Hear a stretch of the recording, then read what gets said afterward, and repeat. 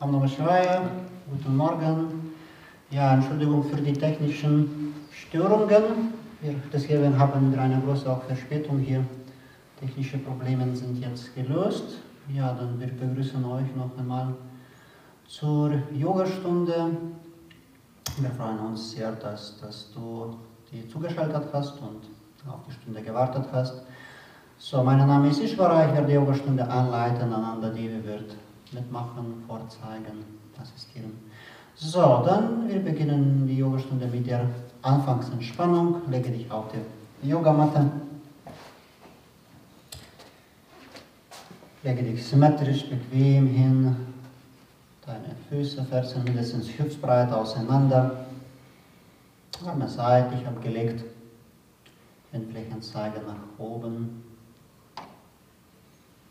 Atme langsam tief ein, Bauch hebt sich. Atme langsam aus, Bauch senkt sich.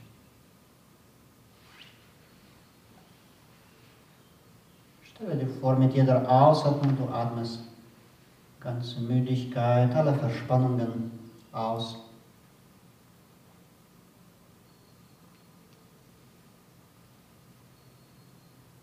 Mit jeder Ausatmung lassen noch mehr und mehr los.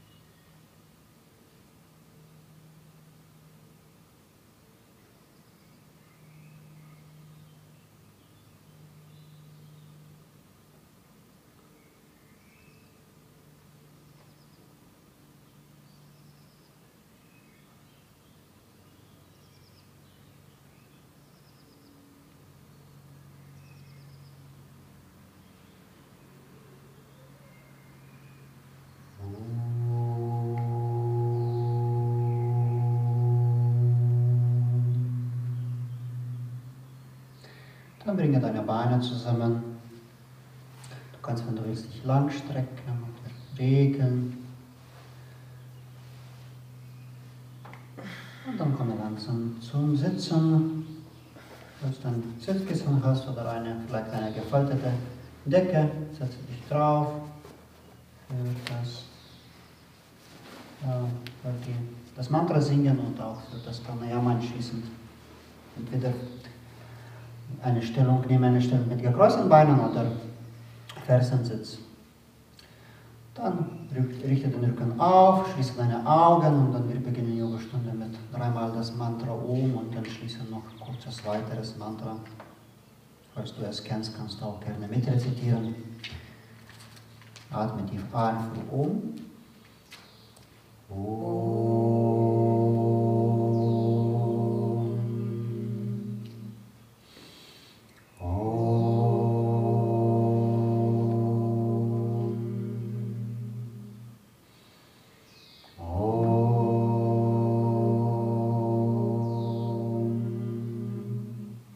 Sarvamangala-mangalye Shive Sarvata-sadike Sharanye Trayambake Gauri Narayani Namostute Narayani Namostute Om Shanti Shanti Shanti Om Frieden Frieden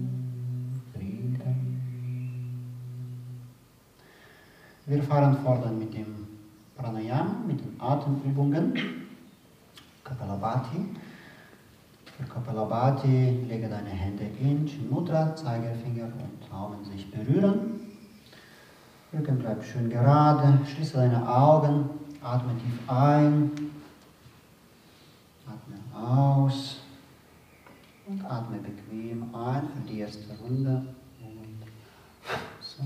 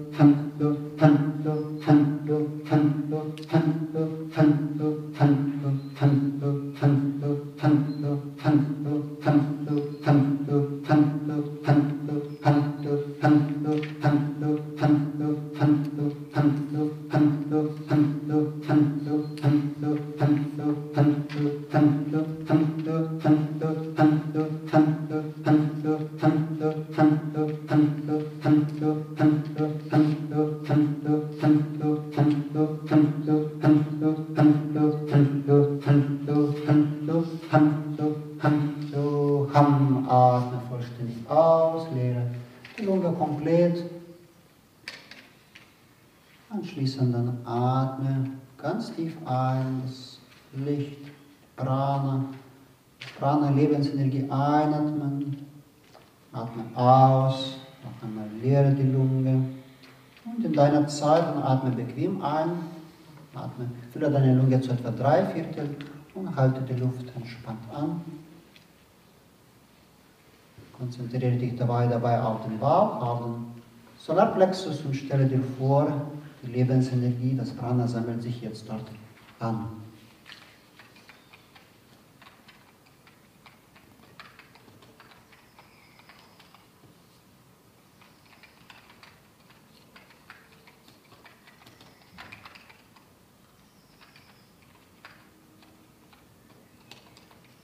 Halte die Luft nur so lange, wie es für dich angenehm ist.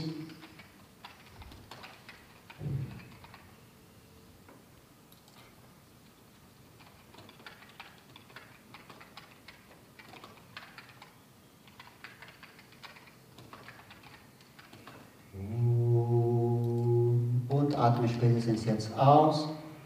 Atme entspannt, langsam weiter. Ein paar Mal ein und aus.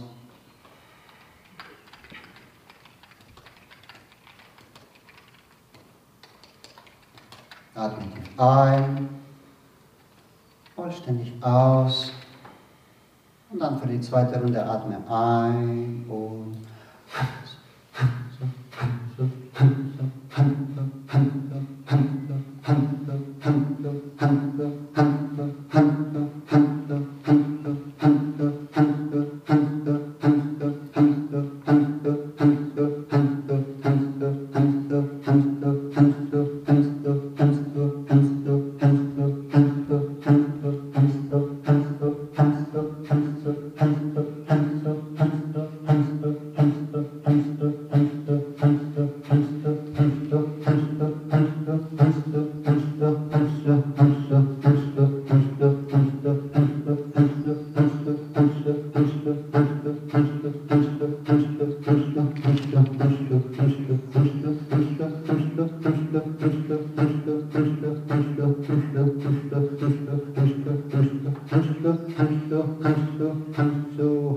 ausatmen.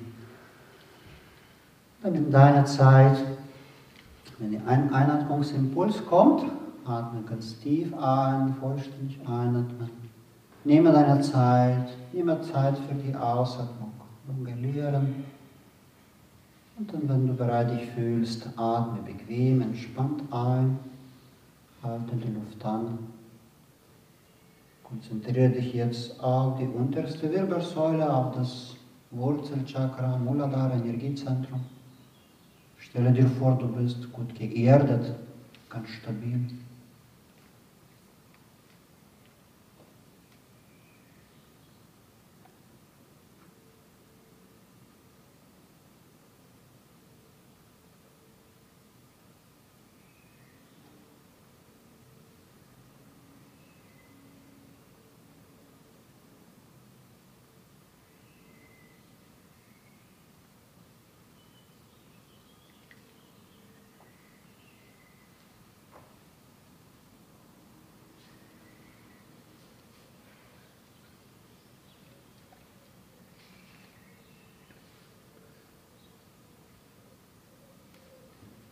Und dann atme aus, falls du bis jetzt noch nicht ausgeatmet hast. Atme entspannt weiter.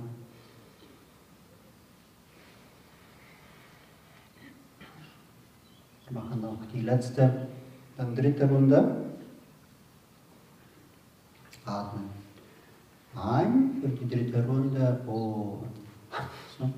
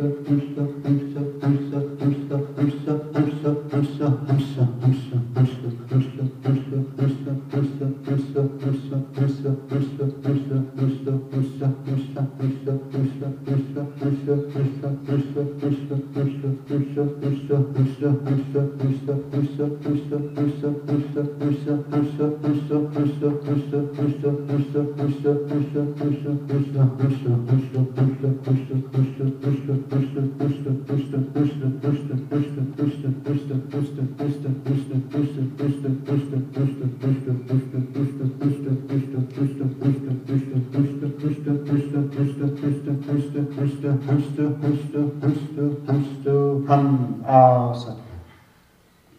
Alles raus. In einer Zeit, dann nehmen eine tiefe Einatmung. Mach eine vollständige Ausatmung. Dann atme bequem ein. Über deine Lunge zu etwa 3/4, halte die Luft an. Und konzentriere dich auf deine dritte Auge, auf den Punkt zwischen den Augenbrauen, Ajna Chakra. Stelle dir vor, dein Kopf wird ganz leicht und ganz weit.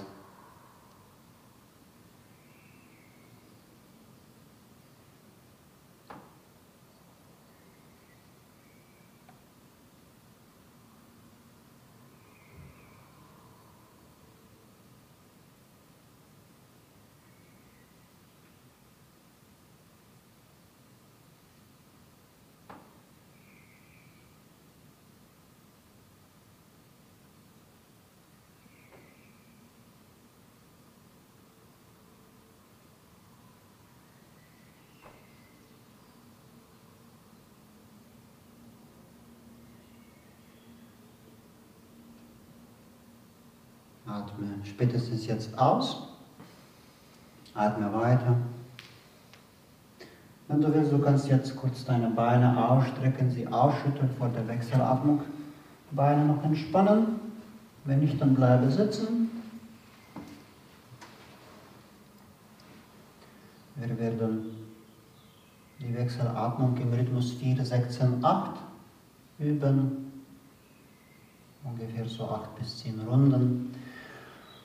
Und dann für Wechselatmung setze dich gerade hin, lege deine linke Hand in Mudra und rechte Hand macht dann Vishnu Mudra. Das heißt, du kannst so eine Faust machen und dann dein Daumen ist ausgestreckt, dann streckst du auch kleinen Finger und Ringfinger noch aus. Das ist dann Vishnu Mudra. Bringe rechten Arm vor dir, Rücken gerade, Schultern in der gleichen Höhe.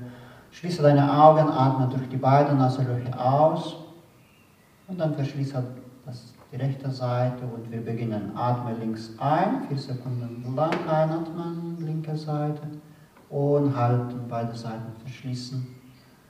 Konzentriere dich jetzt auf deinen Ajna Chakra Punkt zwischen den Augenbrauen, Mitte der Stirn.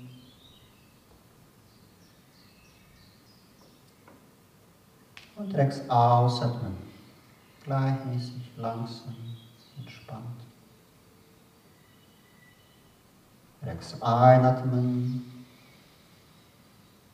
halten.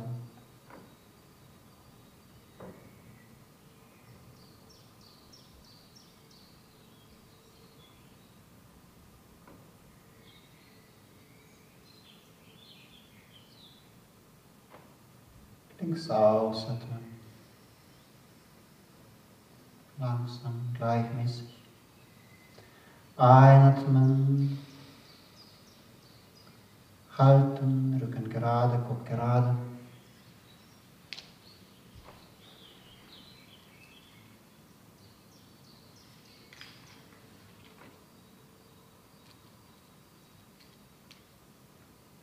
Rechts ausatmen.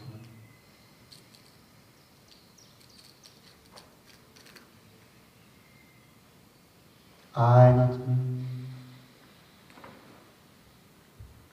Halten.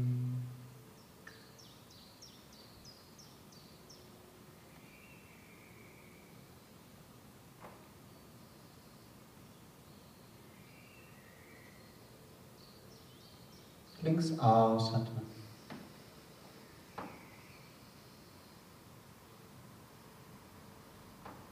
Einatmen. Halten. Im Agnya Chakra, Energiezentrum, zwischen den Augenbrauen. Wenn du willst, kannst du dir ein schönes, angenehmes, strahlendes Licht oder eine strahlende Sonne vorstellen. Rechts ausatmen.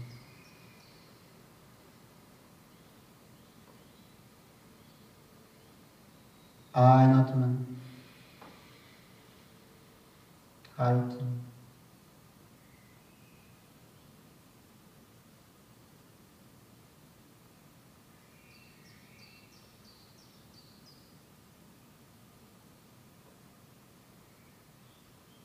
Links ausatmen.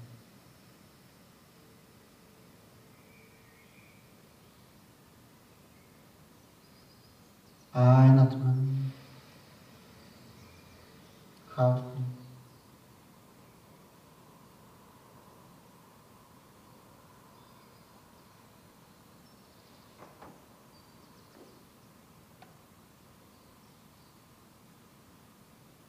Rechts ausatmen.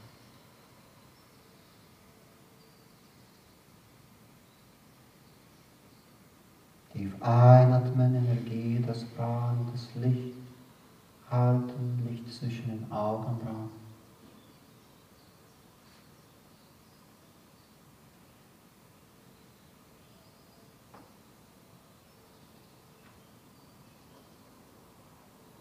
Links ausatmen. Gleichmäßig, langsam.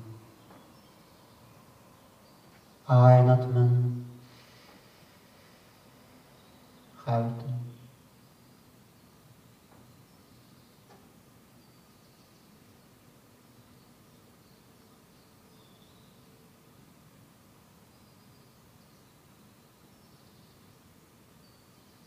Rechts ausatmen.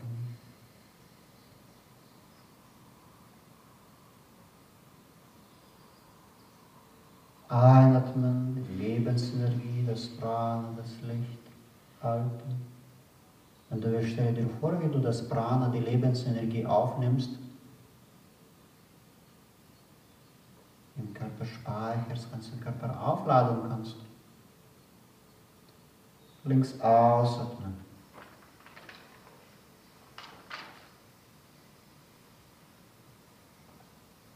Einatmen. Halten.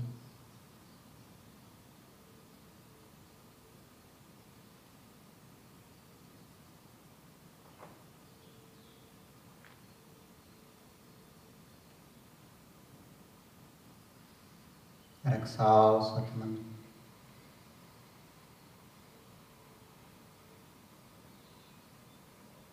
Einatmen. Halten.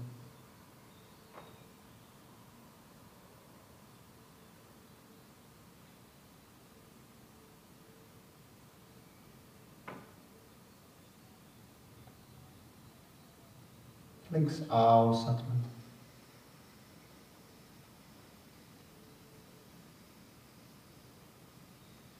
Einatmen, 2 letzten Runden. Halten. Konzentriere dich noch mehr und mehr nach innen, auf die innere Stille, auf die innere Ruhe. Spüre, wie dein Geist ganz ruhig wird, ganz fokussiert. Rechts ausatmen.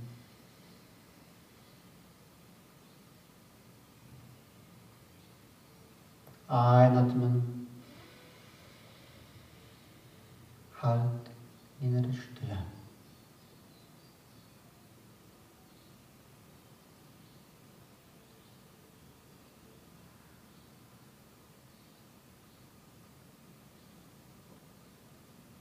Links ausatmen.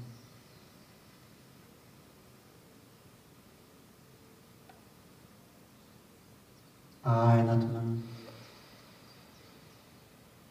Halten.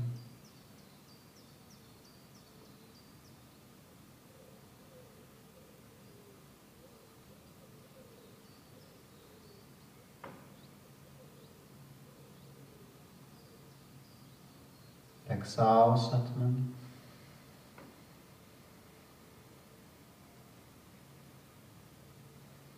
Und einatmen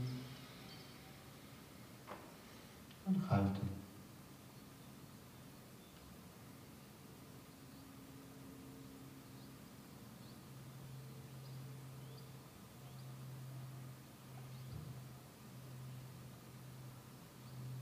Links ausatmen.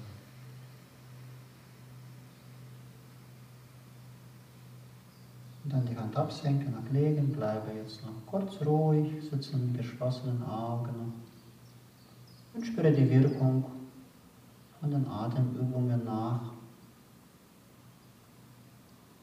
Vielleicht merkst du bestimmte Veränderungen auf der physischen, auf der energetischen, auf der geistigen Ebene. Was fühlt sich jetzt anders an?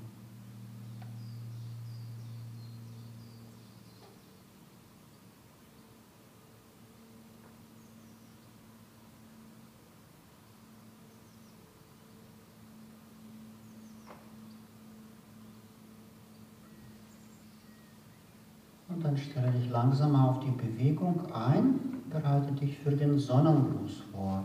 Komme langsam zum Stehen.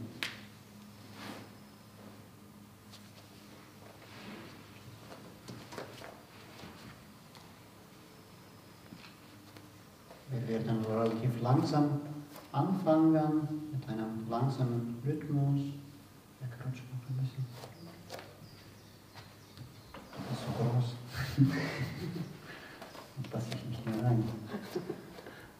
Gut, dann wir werden mit langsamer Geschwindigkeit anfangen, besonders das empfiehlt man auch am Anfang zu machen, erste Runde, besonders wenn man morgens praktiziert, am Vormittag, Körper ist noch nicht so durchbewegt und kannst du dich besonders auf deine Atmung konzentrieren, auf fließende Bewegungen, auf die Dehnung. So, dann komme nach vorne, wenn du noch nicht da bist, auf deine Yogamatte. Rücken schön aufrichten, Wirbelsäule schön nach oben, Scheitel nach oben gestreckt zur Decke. Und dann wir beginnen, atme langsam tief ein und atme aus, falte deine Hände vor der Brust. Atme tief ein, strecke dich nach oben, mache leichte Rückwärtsbeuge aus dem oberen Rücken. Atme aus, beuge dich langsam nach vorne, lege deine Hände neben die Füße ab, du kannst keine Knie leicht beugen. Atme ein, gebe rechtes Bein nach hinten, lege Knie ab. Und ein anderes Bein auch nach hinten, Atem anhalten, Körper gerade und ausatmen, langsam Knie, Brust und Stirn auf den Boden ablegen. Atme tief ein und komme in die Kobra, Schulterblätter eng zusammenlassen. Atme aus, gebe deine Hüfte weit nach oben in den herabschauenden Hund. Atme tief ein, gebe rechtes Bein nach vorne, zwischen die Hände stellen wieder. Ausatmen, anderes Bein dazu bringen. Wieder einatmen mit geradem Rücken, komme hoch, strecke dich, mache leichte Rückwärtsbeuge aus dem oberen Rücken. Atme aus, Arme senken. Einatmen und ausatmen, Hände zusammen. Einatmen, Arme hoch und zurück. Ausatmen nach vorne, Hände ablegen. Einatmen, linkes Bein. Anderes Bein zurück. Ausatmen, Knie, Brust und Stirn. Einatmen in die Kobra. Ausatmen, herabschauen nach unten. Einatmen, linkes Bein nach vorne. Ausatmen, rechtes Bein dazu. Einatmen, komme hoch, strecke dich. Ausatmen, Arme senken. Einatmen und ausatmen, Hände zusammen. Einatmen, Arme hoch und zurück. Ausatmen, aus dem unteren Rücken beugen. Einatmen, rechtes Bein nach hinten. Anderes Bein dazu. Ausatmen, Knie, Brust, Stirn ablegen. Einatmen, die Kobra, Schulterblätter eng zusammen. Ausatmen, Hüfte heben, Fersen zum Boden senken. Einatmen, rechtes Bein nach vorn. Ausatmen, linkes Bein dazu. Einatmen, hochkommen, strecke dich. Ausatmen, Arme senken. Einatmen und ausatmen, Hände zusammen. Einatmen, Arme hoch und zurück. Ausatmen, aus dem unteren Rücken beugen. Einatmen, linkes Bein nach hinten, Knie bringen. Anderes Bein dazu. Ausatmen, Knie, Brust und Stirn. Einatmen in die Kobra. Ausatmen, Hüfte heben, Fersen senken. Einatmen, linkes Bein nach vorne. Ausatmen, rechtes Bein dazu. Einatmen, komme hoch und strecke dich. Ausatmen, Arme senken. Einatmen, um 1, ausatmen, Hände zusammen. Um 2, einatmen. Um 3, ausatmen. Um 4, rechtes Bein, einatmen. Um 5, atmen. Um 6, ausatmen. Um 7, in die Cobra einatmen. Um 8, ausatmen. Um 9, einatmen, rechts. Um 10, ausatmen. Um 11, einatmen. Um 12, ausatmen. Einatmen und ausatmen, Hände zusammen. Um 2, einatmen. Um 3, ausatmen. Um 4, linkes Bein. Um 5, atmen halten. Um 6, ausatmen. Um 7, ein. Um 8, ausatmen. Um 9, einatmen. Um 10, ausatmen. Um 11, tief einatmen. Um 12, ausatmen. Letzte Runde. Einatmen und ausatmen. Einatmen, strecke dich. Ausatmen aus dem unteren Rückenbeugen. Einatmen, rechtes Bein. Anderes Bein zu und ausatmen, Knie, Brust und Stellung. Einatmen, schöne Cobra und ausatmen, Hüfte weit heben, Fersen zum Boden sinken. Einatmen, rechtes Bein. Ausatmen, linkes Bein dazu. Einatmen, komm nach hoch, strecke dich. Ausatmen, Arme sinken. Letztes Mal ausatmen, Hände zusammen. Einatmen, dann nach hoch und zurück. Ausatmen, nach vorne beugen. Einatmen, linkes Bein. Anderes Bein dazu und ausatmen, Knie, Brust. Einatmen in die Cobra. Ausatmen, Hüfte heben, Fersen senken. Einatmen, linkes Bein. Ausatmen, rechtes Bein. Einatmen, komme hoch, strecke dich. Ausatmen, Arme senken. Gut, bleibe kurz stehen jetzt. Du kannst deine Füße entweder hüftbreit oder schulterbreit auseinander platzieren und bleibe kurz mit geschlossenen Augen so stehen. Entspanne deine Arme, lasse deine Arme, Schulter hängen. Atme ganz bewusst zweimal, dreimal tief mit dem Bauch ein und aus. Oder sogar kannst du vollständige Yoga-Atmung üben. Ganz tief, vollständig einatmen und tief, vollständig ausatmen. Mit jeder Ausatmung atme ganze Müdigkeit aus. Entspanne ganzen Rücken, Oberkörper besonders.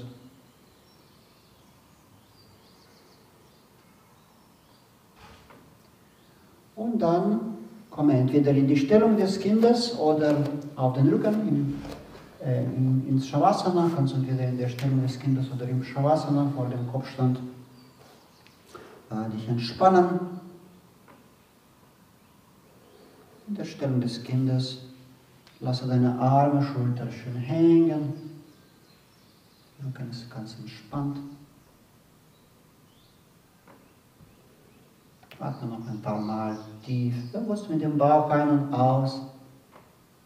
3 bis 4 Sekunden lang einatmen, 3 bis 4 Sekunden lang ausatmen.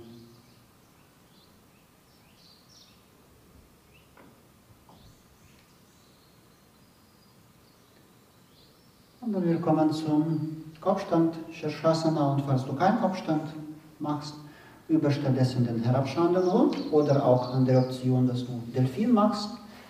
Machst dann 8 bis 10 Bewegungen, ja? Delfin durch die Nase atmen, beim Ausatmen nach vorne gehen, beim Einatmen nach hinten, kannst du das machen oder herabschauenden Hund halten und sonst Kopfstand entweder halbe Stellung vielleicht schaffst du zu Hause oder auch volle, wenn du geübt bist. Ne? Dann baue deine Stellung auf, wenn du Kopfstand machst, dann messe mit den Händen Ellenbogen ab, mach ein Dreieck, verschenke deine Hände, lege den Kopf ab. Beine durchstrecken und dann mit den Zehen, mit den Füßen zum Körper wandern. Ja? Und dann vielleicht kommst du in die halbe Stellung oder auch in die volle Stellung. Wenn du dann Beine auch ausstreckst, richte dich schön auf in der Stellung. Und wenn du schon im Kopfstand bist, entspanne besonders deine Füße und Beine und atme langsam tief, atme. Mit dem Bauch. Einatmen, Bauch hinaus. Ausatmen, Bauch hinein. Du kannst dir vorstellen, dass die Lebensenergie, das Prana von oben nach unten fließt, durch den ganzen Körper, durch die Beine, durch den Rücken, zum Kopf, zur dritten Auge. Und halte die Stellung nur so lange, wie es für dich noch angenehm ist. Schau, dass dein Nacken entspannt bleibt und dass du nicht zusätzlich jetzt Gewicht noch auf dem Kopf lagerst. Wenn du das spürst, ist es auch Zeit, Stellung zu verlassen.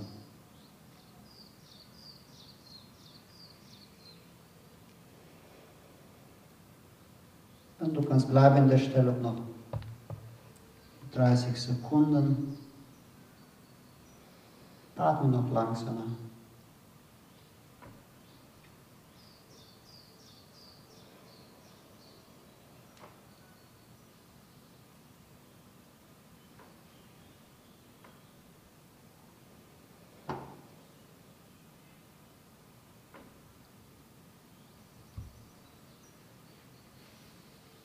Und jetzt, du kannst die Stellung entweder schon verlassen oder wenn du sehr geübt bist und viel noch Kraftenergie hast, mach ein paar Variationen deiner Wahl. Vielleicht Beinvariationen, wenn du willst, oder magst du dann die Hüfte drehen im Kopfstand oder Skorpion, was auch immer du gerne praktizierst, kannst du zu Hause machen. Und wenn du schon müde bist, nicht mehr Stellung halten, bequem entspannt halten kannst, dann verlasse die Stellung. Und dann kannst du in der Stellung des Kindes dich dann kurz noch entspannen.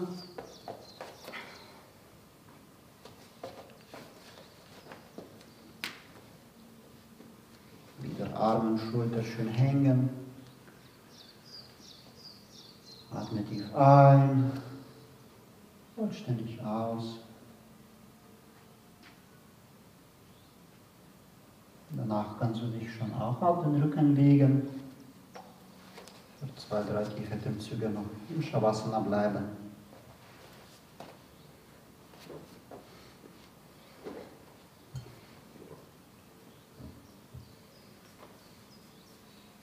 Entspanne deine Schultern, den Schultergürtel, den Nacken, besonders nach dem Kopfstand. Entspannen. Wenn du noch leichte Verspannung im Nacken spürst, ja, dann kannst du Kopf nach rechts, nach links ein paar Mal rollen. So, dass alle Verspannungen sich auflösen noch vor dem Schulterstand.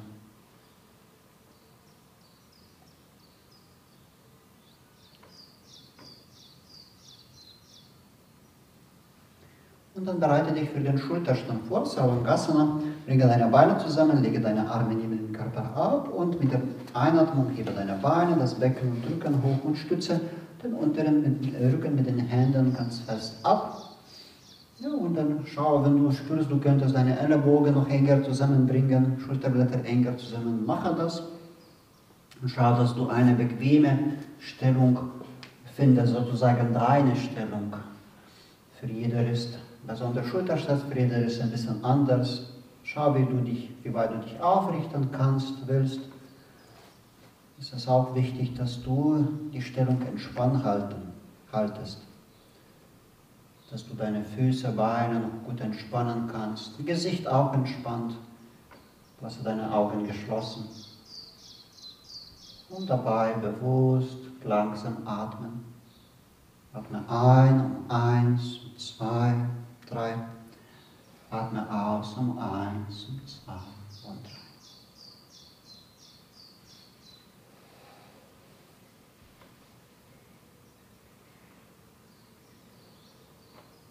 Im Schulterstand spüre besonders deine Kehle, die Kehlgegend. Du kannst wieder so wie beim Kopfstand dir vorstellen, dass die Energie von oben nach unten fließt, durch die Beine, durch den Rücken, durch den Oberkörper zur Kehle und sammelt sich dort an. Du kannst auch dir vorstellen, beim Einatmen, du atmest zur Kehle, Energie fließt zur Kehle, beim Ausatmen lass Energie von dort in alle Richtungen ausstrahlen. Einatmen zur Kehle, ausatmen in alle Richtungen, Energie ausstrahlen lassen.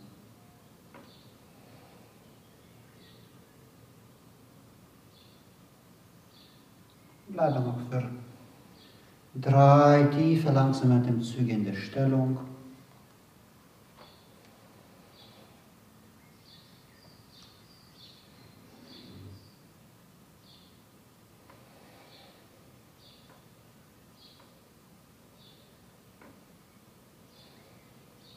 Und jetzt ganz kontrolliert, langsam, geh in den Flug, Halasana.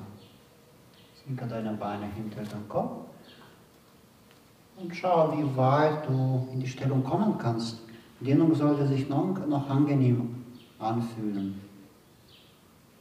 Und wenn du mit den Zehen Boden noch nicht berührst, wenn du nicht so flexibel wie ein Devi bist, dann lasse auch Hände auf den unteren Rücken. Lege sie nicht auf den Boden ab. Nur wenn du schon den Boden berührst mit den Zehen, dann darfst du deine Hände ablegen, Arme ablegen. Jetzt im Flug, atme weiter mit dem Bauch. Eine schöne Massage für deine inneren Organe. Es werden zusammen sanft gedrückt, sanft massiert durch die Bewegung des Zwerchfells. Tief einatmen, tief ausatmen und entspanne den Nacken, entspanne den Rücken, alle Muskeln dort, die du dehnst. Knie bleiben durchgestreckt.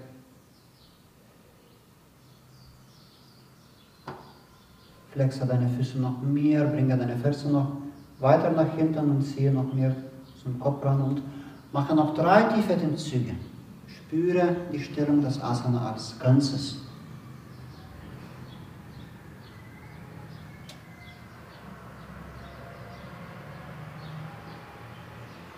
Und dann verlasse die Stellung. Lege deine Hände auf den Rücken, komme zurück in den Schulterstand.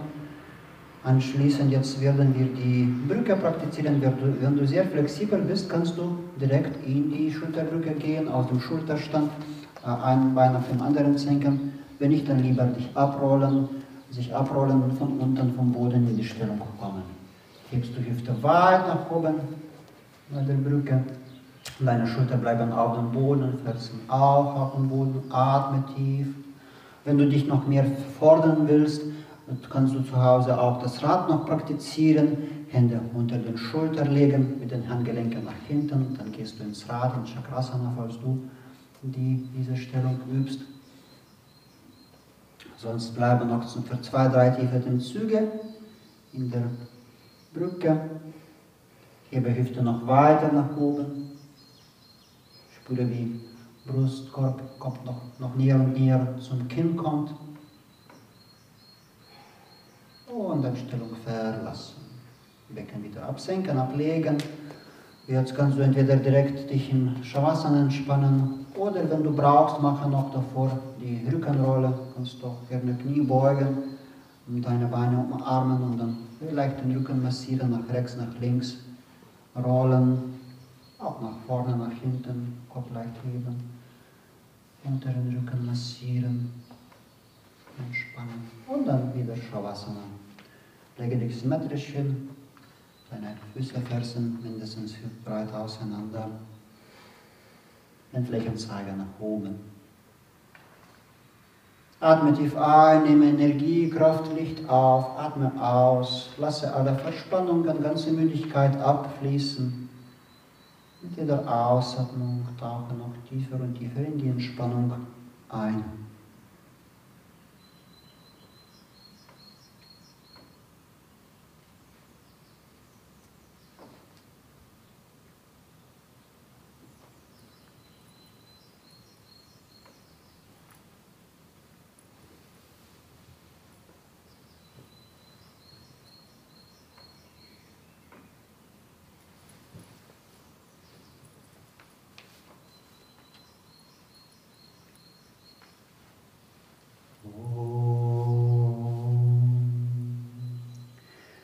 Matsyasana, der Fisch. Und dafür lege deine Beine zusammen und gebe deine Arme unter den Körper, lege deine Hände nebeneinander, Daumen sich berühren.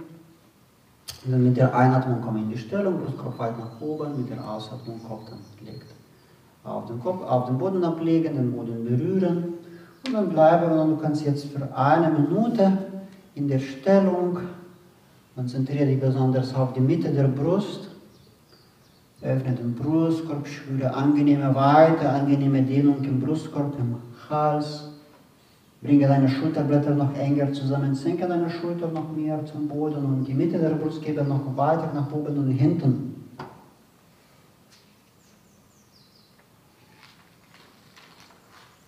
Atme noch tiefer, komme noch tiefer in die Stellung hinein.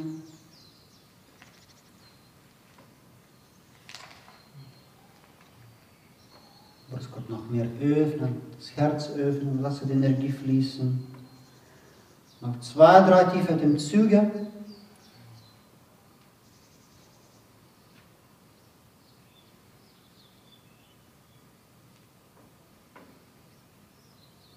Und dann langsam verlasse die Stellung, hebe den Kopf und lege den Rücken ab.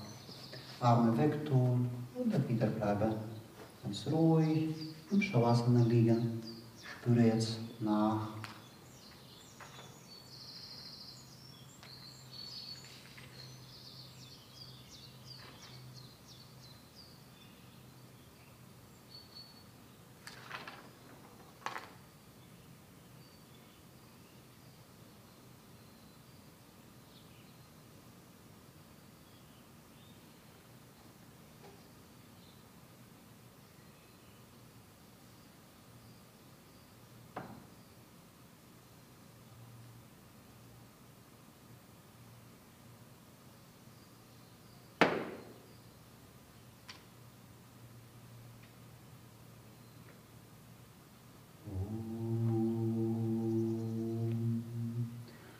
Dann bringe deine Beine zusammen, strecke dich lang, gebe Arme hinter den Kopf, strecke dich, regle dich.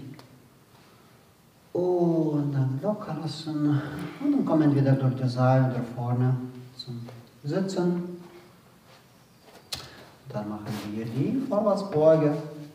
Paschimottanasana, lege deine Beine zusammen. Laufe mit dem Gesäß so ein paar Zentimeter nach hinten, sodass du aus der Hüfte schon dich nach vorne beugst, nach vorne kippst leicht.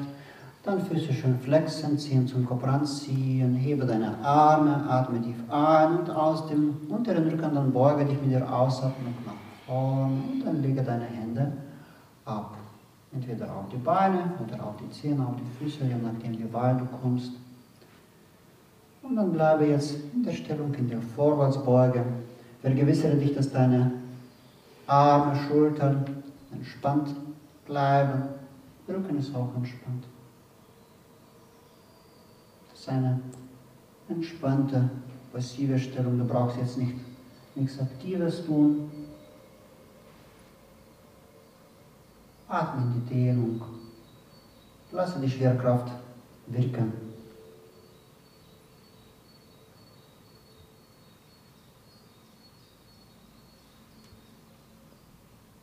Langsam einatmen, Bauch hinaus. Langsam ausatmen, Bauch hinein.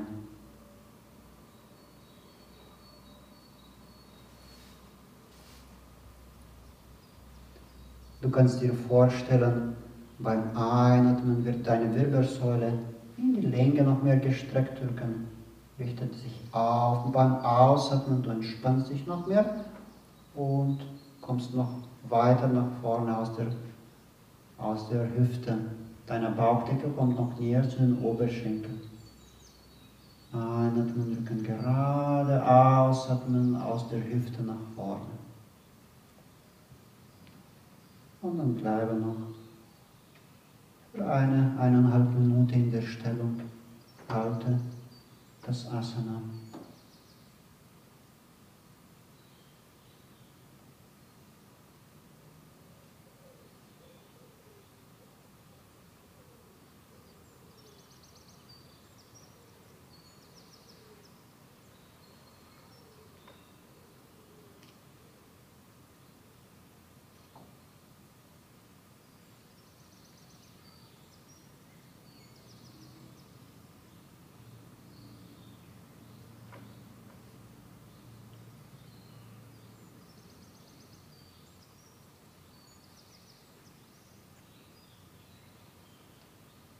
Spüre, wie die hinteren Beinmuskeln gedehnt werden.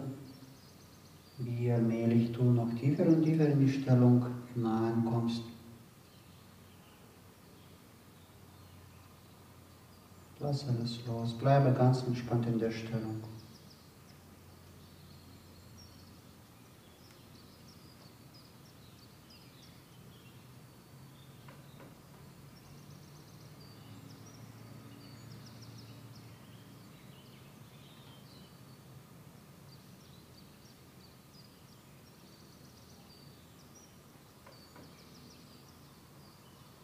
3 tiefe Atemzüge.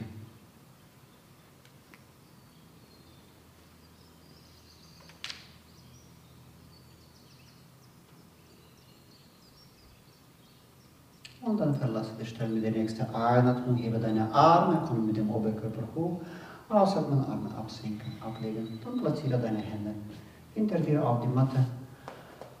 Lasse Beine zusammen und dann komme langsam in die Gegenstellung, mache Gegenbewegung, schiefe Ebene, hebe deine Hüfte weit nach oben und atme ein paar Mal tief durch. In der Stellung hebe deine Hüfte mit jeder Einatmung noch höher, atme. Mit der nächsten Ausatmung komme dann wieder runter, lege das Becken ab und dann gehe in die Bauchentspannungslage, mache ein Kissen mit den Händen und den Kopf dann kannst du entweder seitlich oder mittig ablegen auf die Stirn. Lasse die großen Zehen sich berühren, Fersen fallen auseinander. Entspanne ganzen Rücken, Arme, Schultern. Entspanne Gesäßmuskeln und deine Beine.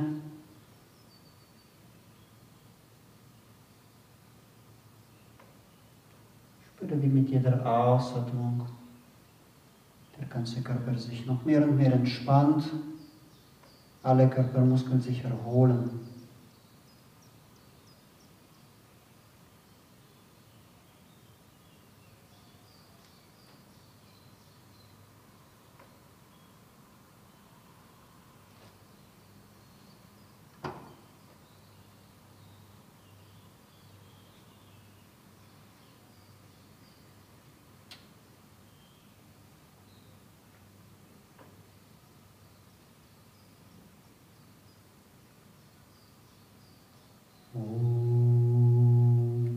Bhujangasana, die Cobra.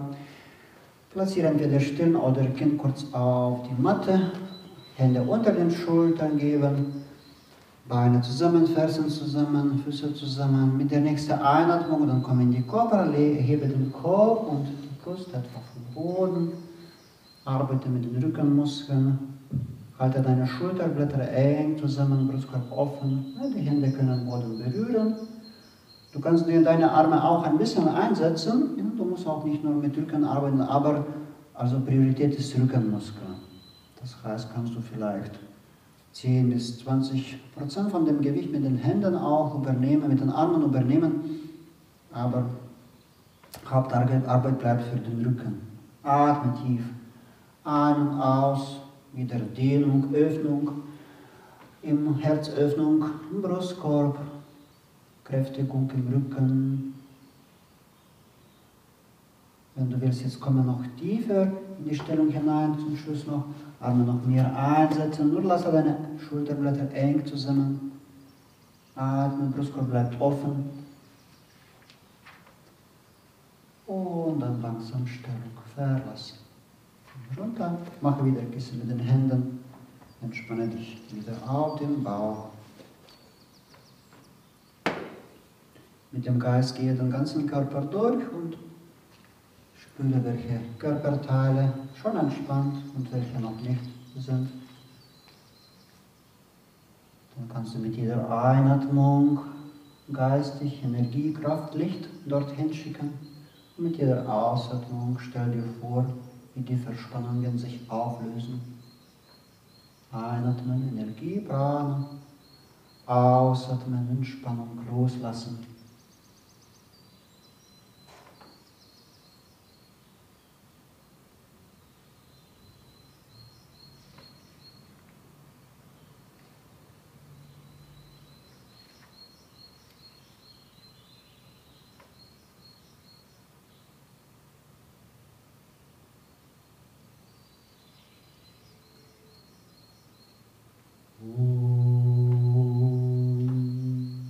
Shalabhasana, die Heuschrecke.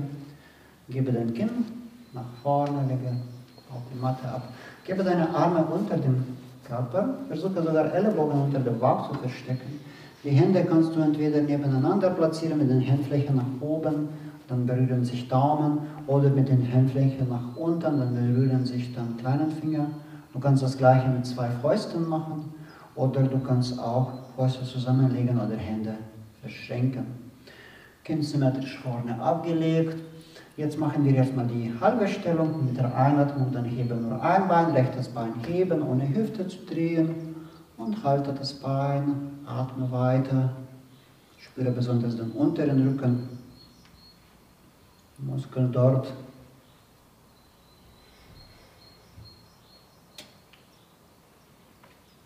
Mit der nächsten Ausatmung Bein absenken, ablegen, beide Beine kurz entspannen, Rücken entspannen. Und dann mit der Einatmung, nächste Einatmung, linkes Bein heben und halten, weiter atmen.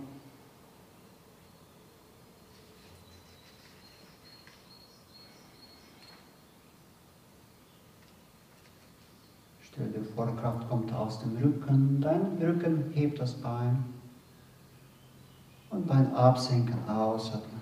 Beide Beine kurz entspannen, Rücken entspannen. Jetzt gebe deine Ellenbogen vielleicht noch näher zusammen unter dem Bauch und vielleicht Kinn noch ein Stück weiter nach vorne ablegen. Bevor du beide Beine hebst, atme noch ganz tief ein, aus, sammle jetzt Kraft, Energie. Mit der nächsten dann Einatmung hebst du beide Beine hoch und atmest, tief atmen. Tief atmen.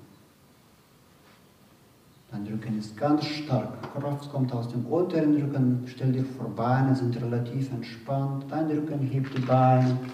Atme noch 2-3 Mal tief ein und aus, wenn du kannst. Komme noch tiefer in die Stellung hinein. Und dann mit der Ausatmung verlasse die Stellung. Beine absenken, ablegen. Arme wegtun und dann Bauchentspannungslage. Entspanne den ganzen Rücken, oberen, unteren Rücken, deine Gesäßmuskeln, Beine.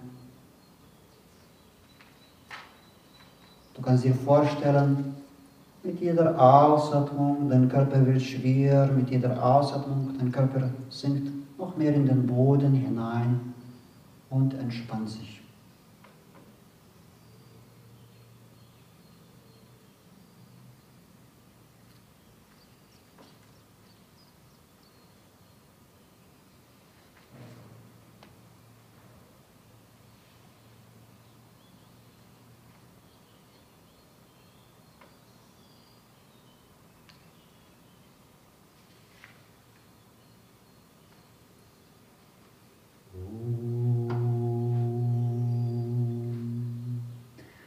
Dann Rasana, der Bogen, dann dafür Beine anwinkeln, mit den Händen entweder Füße oder Fußgelenke nehmen und mit der Einatmung komme in den Bogen, hebe deine Füße weit nach oben, Kopf, Brust und auch die Knie kommen hoch vom Boden, weg vom Boden und bleibe kurz jetzt im Bogen, atmen langsam ein und aus, tief einatmen, tief ausatmen, hier auch werden die Bauchorgane besonders gut massiert.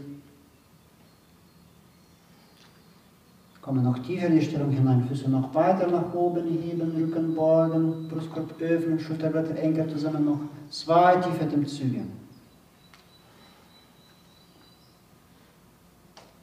Und dann Stellung langsam verlassen mit der Ausatmung. Komme raus und dann kannst du direkt in die Stellung des Kindes gehen. Davor, wenn du willst, mache die Katze. Optional kannst du auch Katze noch kurz machen. Katzenbuckel beim Ausatmen, Kopf senken, Rundrücken einatmen, ins Kreuz gehen, Kopf heben. Mach ein paar Bewegungen, wenn du das brauchst. Und wenn nicht, dann gehe direkt in die Stellung des Kindes. Wieder lasse deine Arme und Schulter schön entspannt hängen. Und Rücken entspannen. Atme ein, Bauch hinaus. Atme aus, Bauch hinein.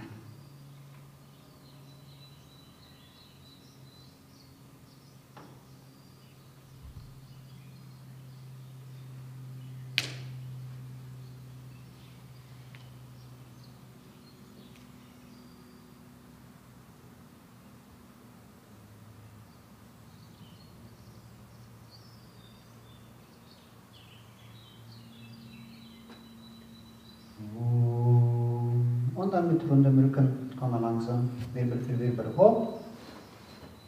Setze dich auf die Fersen, bleib auf den Fersen sitzen.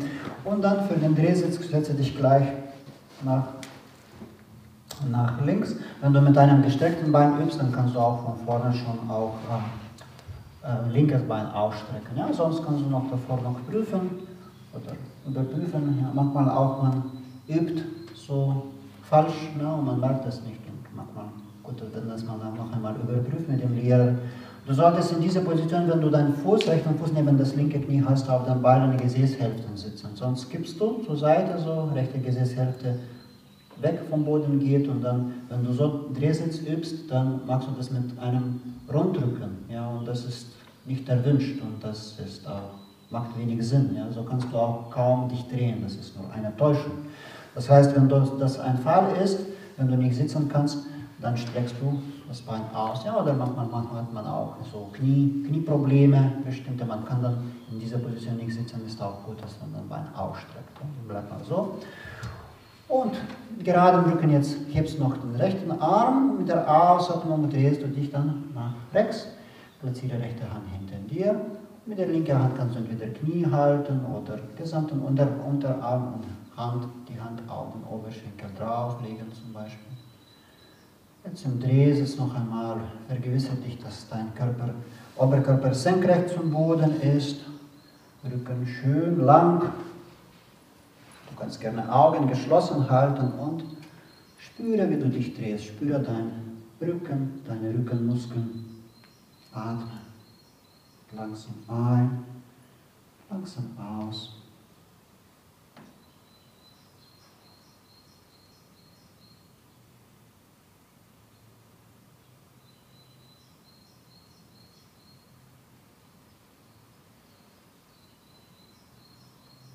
Stelle dir vor, beim Einatmen, Rücken wird noch mehr gerade aufgerichtet.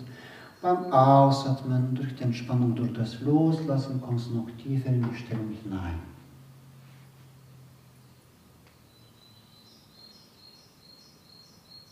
Bleibe noch für 3 tiefe Atemzüge in der Stellung.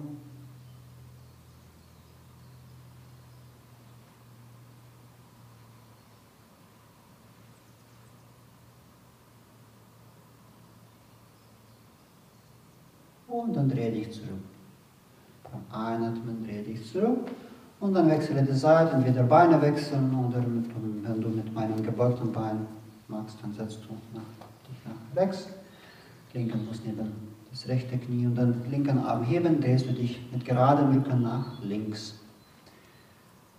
Und bleibe in der Stellung. Wieder Augen schön, auch geschlossen lassen, sodass du mehr nach innen dich konzentrierst, mehr die Stellung, das Asana wahrnehmen kannst.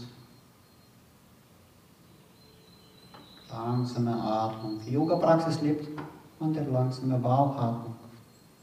Schön einatmen, langsam schön ausatmen.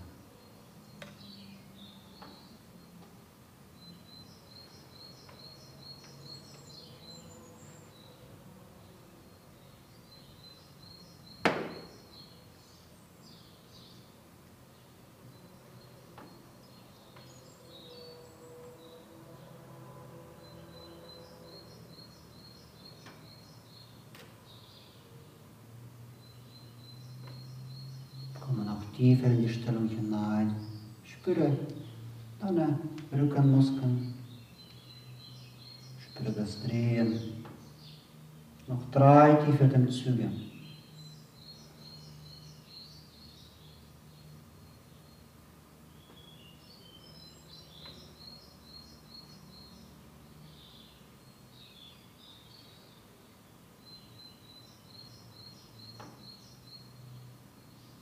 Und dann drehe dich zurück. Verlasse die Stellung. Dann komme langsam zum Stehen. Gleichgewichtsübung, Gleichgewichtsstellung. Wir machen den Baum. Für den Baum hast du ein paar Optionen, Möglichkeiten, so Varianten, wie du gebeugtes Bein platzierst, Fuß platzierst. Ne?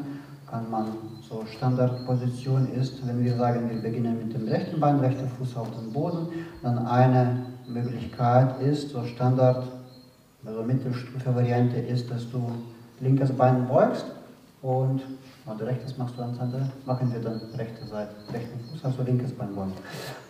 Und entweder den Fuß auf den Oberschenkel platzierst, das ist eine Möglichkeit, ja, oder etwa fordernde Variante ist, dass man den Fuß auf den Oberschenkel ins Halblotus legt. Ja.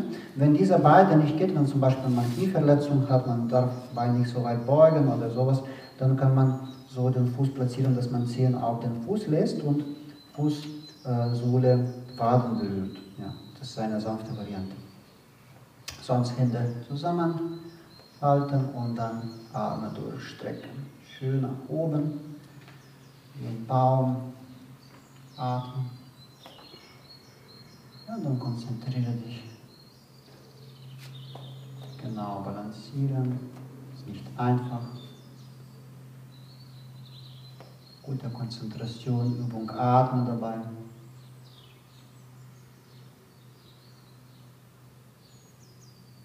Und dann Stellung langsam verlassen, Arme absenken, Beine absenken. Kannst du jetzt kurz beide Beine ausschütteln.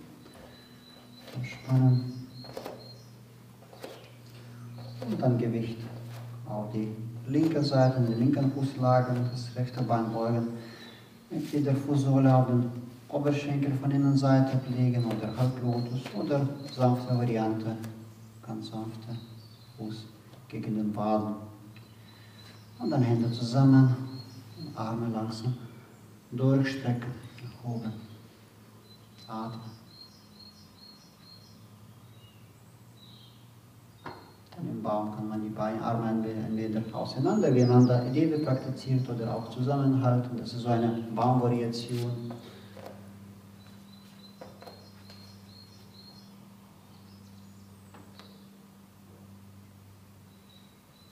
Und dann verlasse die Stellung.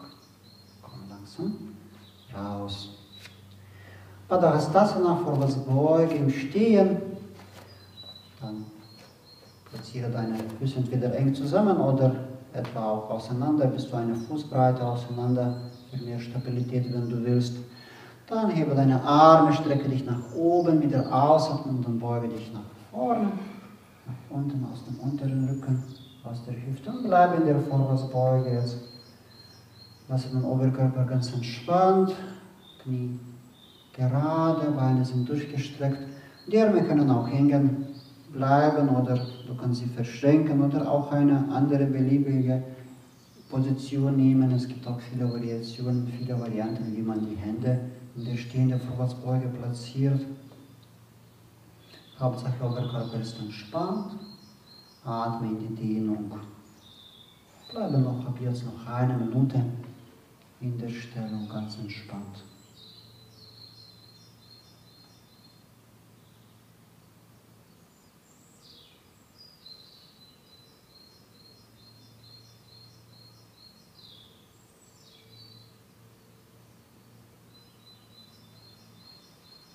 Sei dir bewusst, du beugst dich aus der Hüfte, aus dem unteren Rücken.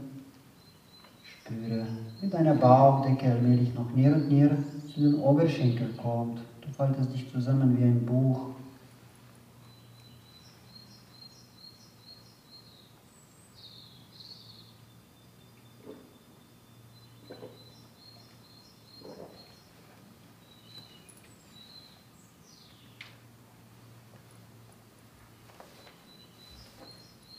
Noch 3 tiefe, langsame Atemzüge.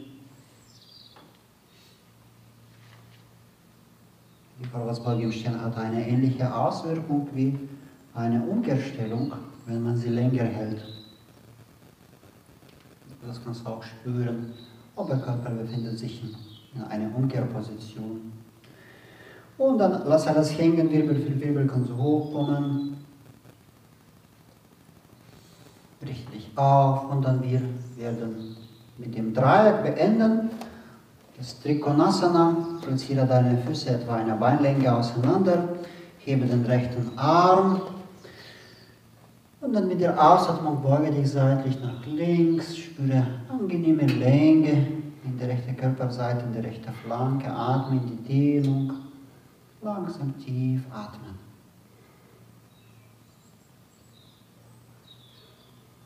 Einatmen, Bauch hinaus, ausatmen, Bauch hinein. Mach noch 3 tiefe Atemzüge in der Stellung.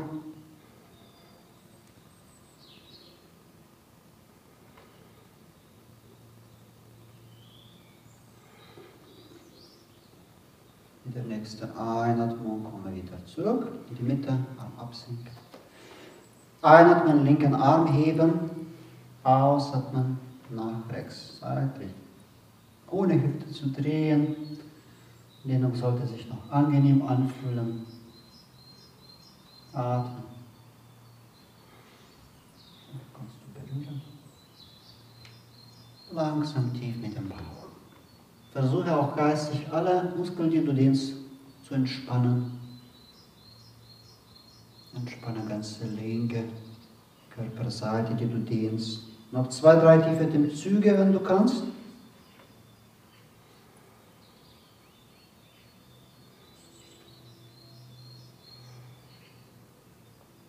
Und dann mit der nächsten Einatmung komme wieder hoch. Ausatmen, Arm absenken. Und dann bereite dich schon für die Endentspannung vor. Lege dich auf deine Matte. Und wenn du brauchst, dann ziehe dich noch was Wärmeres an oder decke dich mit einer Decke zu. Der Körper kühlt etwa dann ab.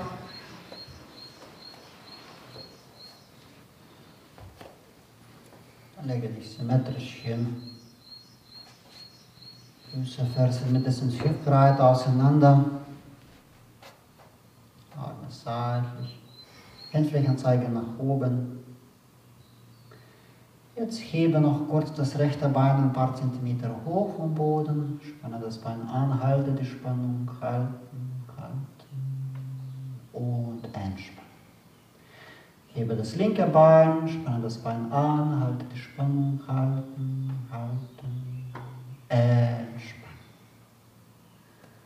Hebe dann das Becken vom Boden, die Gesäßmuskeln anspannen, zusammenziehen. Und entspannen. Und dann Brustkorb heben, Schulterblätter eng zusammenbringen. Entspannen. Unteren Rücken zum Boden senken. Entspannen. Beide Arme dann vom Boden ein paar Zentimeter heben, Fäuste machen, Arme anspannen, Schulter zu den Ohren hinziehen, Finger wegspreißen, Schulter weg von den Ohren zu den Füßen schieben, entspannen. Und dann mach ein kleines, saures Gesicht, deine Gesichtsmuskeln zusammen zur Nasenspitze hinziehen, entspannen. Mach ein langes Gesicht, Augen öffnen, Zunge rausstrecken, nach hinten schauen und entspannen. Und dann rolle den Kopf noch langsam nach rechts, langsam nach links. Danach zurück in die Mitte bringen.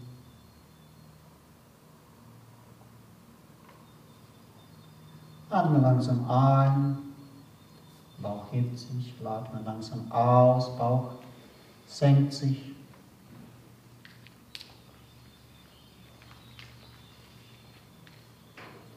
Und jetzt wiederhole geistig, ich entspanne meine Füße und meine Waden. Ich entspanne Füße und Waden. Meine Füße und Waden sind entspannt.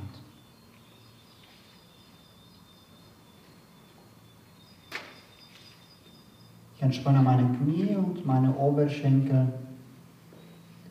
Ich entspanne Knie und Oberschenkel. Meine Knie und Oberschenkel sind entspannt.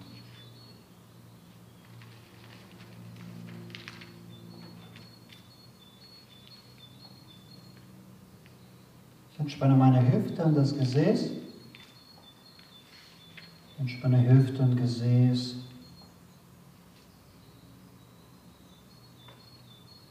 Meine Hüfte und die Gesäßmuskeln sind entspannt.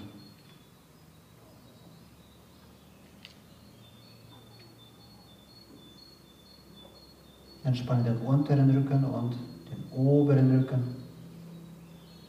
Entspanne unteren und oberen Rücken. Der ganze Rücken ist entspannt.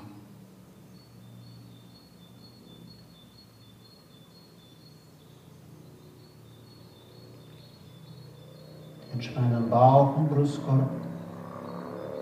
Entspanne meinen Bauch und Brustkorb. Alle Bauch- und Brustmuskeln sind entspannt.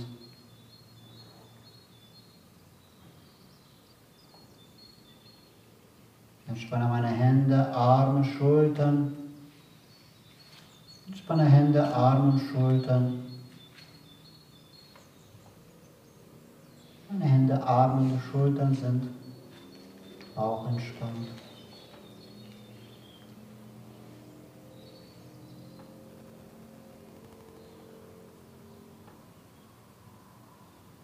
Entspanne den Hals und Nacken. Mein Hals und Nacken sind entspannt.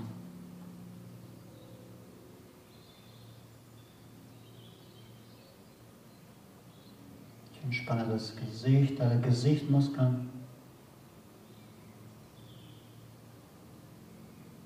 Das ganze Gesicht ist entspannt.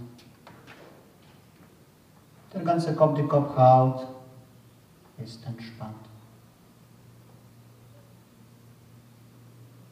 Der ganze Körper ist vollkommen entspannt.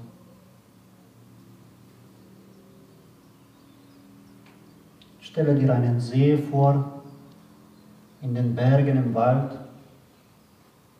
Blauer Himmel, Sonne scheint. Male dir alle Einzelheiten selbst aus und versenke dich in das Bild dieser Landschaft.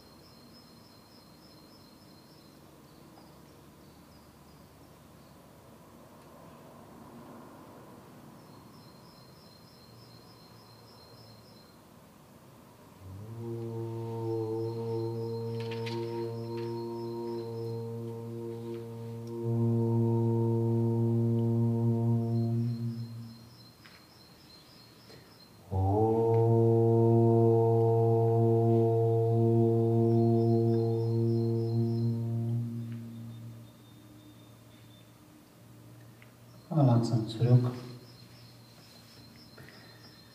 Nehme den Körper wieder warm, mache kleine Bewegungen mit den Händen, mit den Füßen. Lasse die Bewegungen größer werden. Wenn du willst, strecke dich lang, regle dich. Oder mache auch andere Bewegungen, die dir gut tun. Und danach komme langsam zum Sitzen.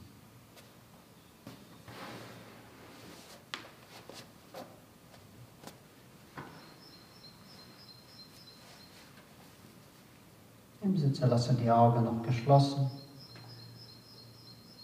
Atme ein paar Mal tief, bewusst mit dem Bauch ein und aus. Und spüre die Wirkung von der Yogastunde kurz nach.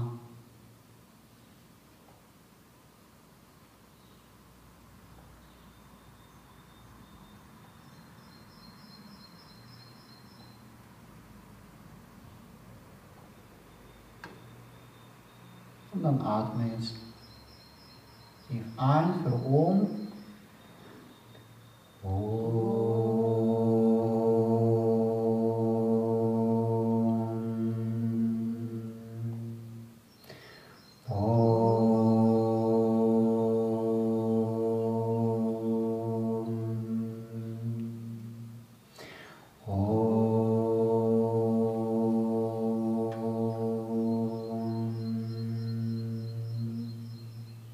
Asatoma Satgamaya Tamasoma Jyotirgamaya Mrityorma Mritangamaya Om Shanti Shanti Shanti Om Frieden Frieden Frieden Ambalo Sudrushananda Maharaj Ki Jai.